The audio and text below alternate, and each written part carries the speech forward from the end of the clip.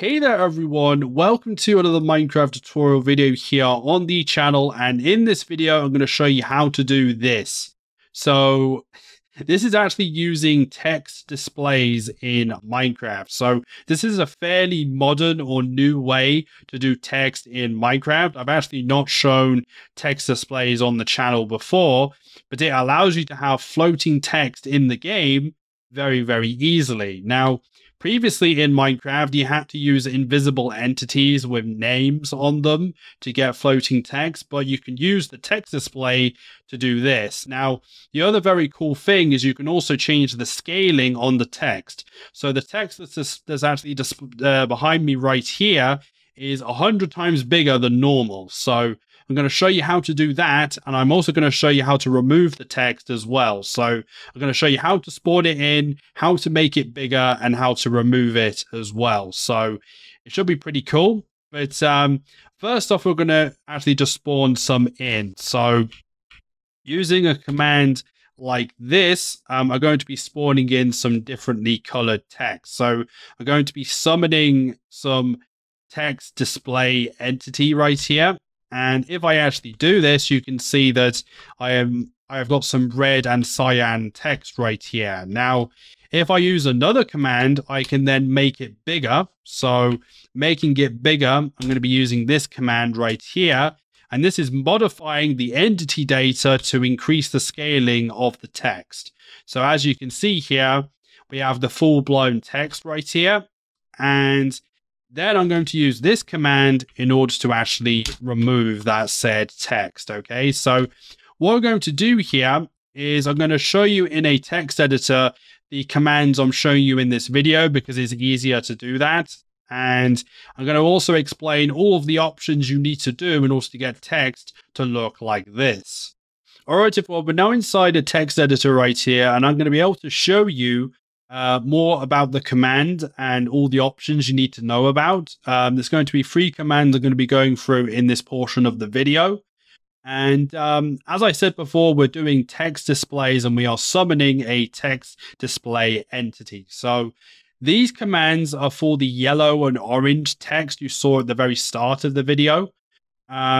But what we're using here is when we're summoning the text display, we're using relative coordinates with tilde characters like this to say that we're spawning the text display at the player's location. So please bear that in mind with the command. And I've now got to go through a lot of options that are assigned to this command. Now, the first one is background. Now, if background is turned on, then I believe with the background, it can have background behind the text. Because I've assigned it to 0, then there's no background whatsoever. But you can assign some background to the text. But I find it better the text is just floating, so I have background as 0. We also have the line width, which as default is set to 200. Now, what that actually means is that there's a maximum of 200 characters until the text display moves on to the next line. So you can adjust that to how you want. So bear that in mind. Now, the next one is billboard center. Now, this one is pretty cool. This allows it so that the text follows the player like a billboard effect. The next one is the alignment. Now, this is basically talking about the text alignment. So is it aligned in the center, or is it at the left or the right? So again, you can set that to as you want. But if it's aligned in the center, then all of the lines of text should be in the center and go out the certain width they're able to go to. The next one is see-through. Now, this one's kind of interesting. If you set see-through to false, like I have right here, all of the characters of the text should be completely opaque, so you shouldn't be able to look through them. If see-through is set to true, then you will be able to see blocks behind the text, but that's just a choice, I guess, for that. If you like the shadow effect I'm showing you with the text, then shadow set to true will put the shadow effect on the text. If you set it to false, then it'll just be normal colored text. We also have view range right here. I think this is the number of blocks you can see the text, I think. Although I have found that sometimes this doesn't change things. So it might be one of those things where it might eventually stop rendering when you set it a particular value, but either or, that is available. And then the next part is the most important part, and that is the text data. So the text data is contained within these single quotes right here. And we have a collection of text objects. So we have one text object right here and a second one right here. So each text object has a text attribute with characters inside, and then a color code with a hexadecimal color code like so. So this is the yellow color code and this is orange. So you can set pretty much almost any color you want using this method, okay? And once the text data is set, there's also an entity tag on this text display. Now, the reason why I do that is that it makes it easier to specify and target that piece of text. So that's if you're changing the transformation, making it bigger, or perhaps even moving it around or even deleting the text.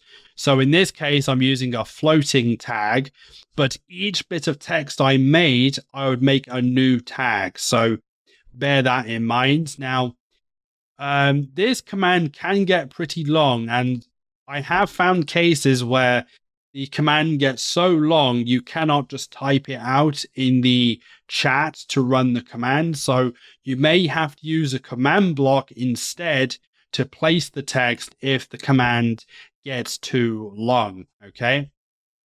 Now, the second command right here is pretty straightforward.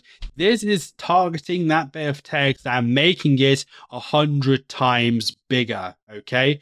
Like you saw in those previous examples. So what we're doing here is we're modifying data of an entity and we're selecting the floating tag that's on the bit of text we just made. And we're doing transformation.scale and we're setting these three numbers against it so that it is 100 times bigger. Now, if you wanted it to be 50 times bigger, you would use 50F instead. So you can play around with that as much as you like.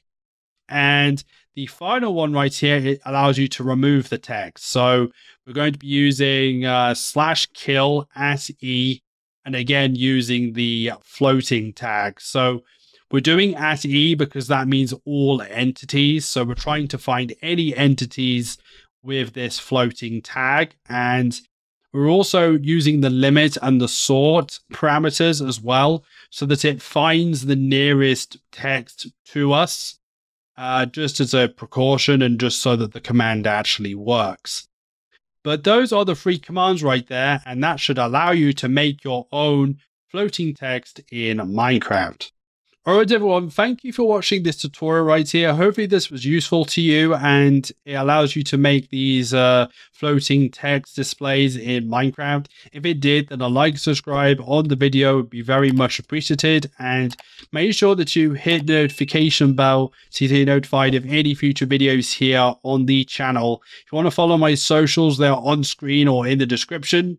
But see you guys next time. Have fun with this. There's a lot of things you can do with this, and the flexibility of the command is actually very, very good. So have fun with it. Stay happy and healthy as always, and bye-bye.